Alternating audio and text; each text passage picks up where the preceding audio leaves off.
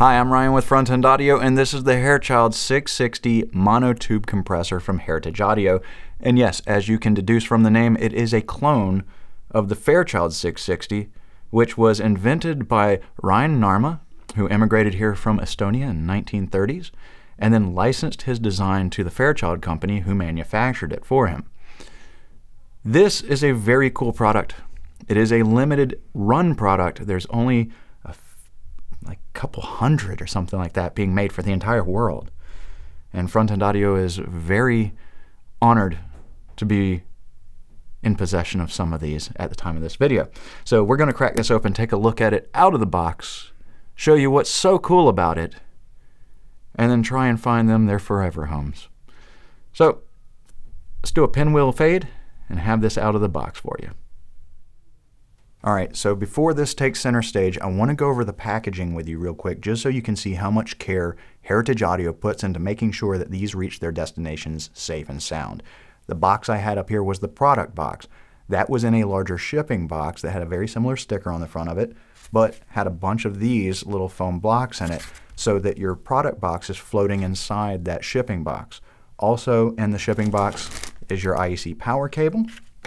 The unit itself had this plastic film over the faceplate to keep it nice and clean and protected, and was suspended inside of this foam container. This is all glued together, so this is one big solid piece of foam that the unit slides down into. And you have this piece of foam right here that was going over the faceplate to keep everything nice and safe inside that product box, which is floating inside of the shipping box. Also, you have this thank you letter with your QR code that you scan to download your user's manual, which you're going to want to download because these function a little differently from modern compressors, have a little bit different controls, so you're definitely going to want to download that manual and read it so you know how to utilize this to the best of its capabilities. And here it is, the Fairchild 660. It looks beautiful and familiar. Let's look over the faceplate. You have your big, beautiful VU meter here. That shows you your gain reduction. Below that is your power LED. You have your power switch. You have your meter switch, and this will allow you to switch between gain reduction, meter calibration, and tube calibration. Below that, your set screw for your meter calibration and your set screw for your tube balancing calibration. You have your input gain here. This will allow you to attenuate the incoming signal up to 20 dB, so you can definitely balance that incoming signal. You have your AC threshold here, which is, well, your threshold, right? Same as on any compressor. Then you have your DC threshold. This is controlling your knee, your ratio, and your curve control all in one. Then you have your time constants. This is adjusting your attack and release speed from slowest to fastest.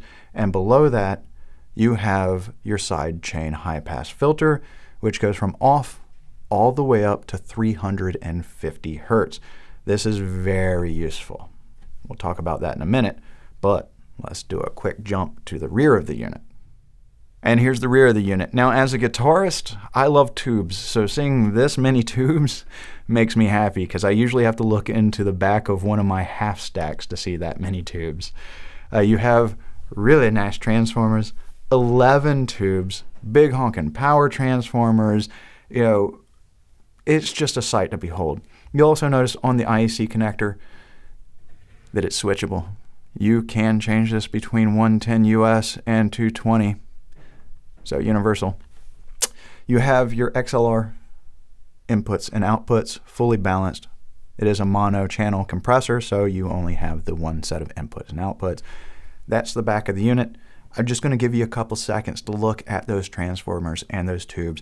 I love this design because all of this generates heat, and heat's not really good for electronics, right?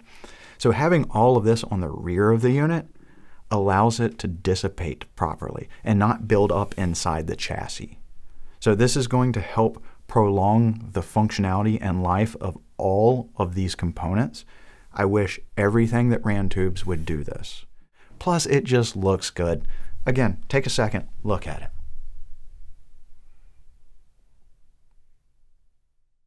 Okay, so for any of you who have used any type of clone, plugin, whatever, you probably know what is so cool about the Fairchild or Fairchild style compression. And it's how flexible it is. It's the fact that it can be used in a tracking situation, it can be used in a mixing situation, it can be used in a mastering situation, because it can be subtle to extreme. You can get very tight and punchy, which is wonderful for drums, or you can get really kind of open, soft, and floaty. And it can be that thing that can really work for a number of applications. I, for one, really love using 670 style compressors for drum bus and mix bus.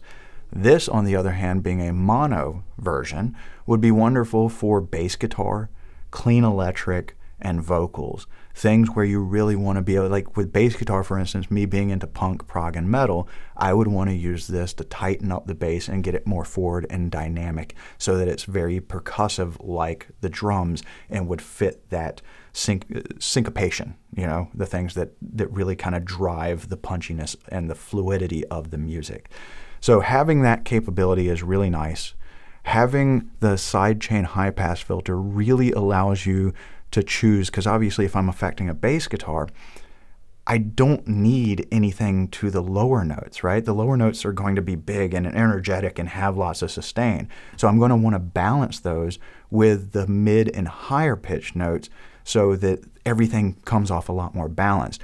And by getting rid of the lower information in the compressor so that the compressor is not reacting to that, right? That low information is just passing through with the rest of the audio, but it's not affecting the compressor.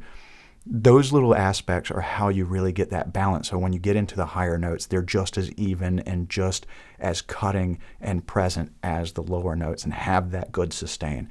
So this is a very, very powerful compressor. Plus, with the transformers and the tubes, it's just musical. Okay, tubes give you a smoothness, they give you an accuracy, they give you a life, they give you an openness, a three-dimensionality, a natural reverberation, a natural space. So having all these tubes, you know, is just going to impart so much analog character. And the transformers on top of it, when you blend that second order and third order harmonic distortion, it just becomes magical and just makes everything more musical and more pleasant to listen to. So while these are a premium grade compressor that come at a price point, they are worth their weight in gold.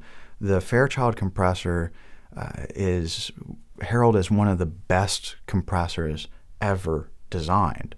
And to have a modern production, albeit a limited run, to have a modern production, you know, that's actually within reasonable grasp for a lot of commercial and pro studios, that's just a really nice offering. And to have it backed by the Heritage name, which Heritage Audio has built a great reputation of building high quality gear, this is just a very exciting piece to have, and I'm thrilled that Front End Audio was lucky enough to actually get some of these in stock and be part of this limited run of really nice high-end specialized gear. So that is the 660. We are going to be doing some demos of this, so take a look at those. We will be running kick drum, snare drum, bass guitar, and vocals all through it, and maybe even mono drum overheads. But we also have the 670, so look out for our out of the box on that, as well as our demos on that. For more information on the Hairchild 660, all the great products brought to you by Heritage Audio, and for all your pro audio needs, please do check us out on the web at www.frontendaudio.com. Thank you.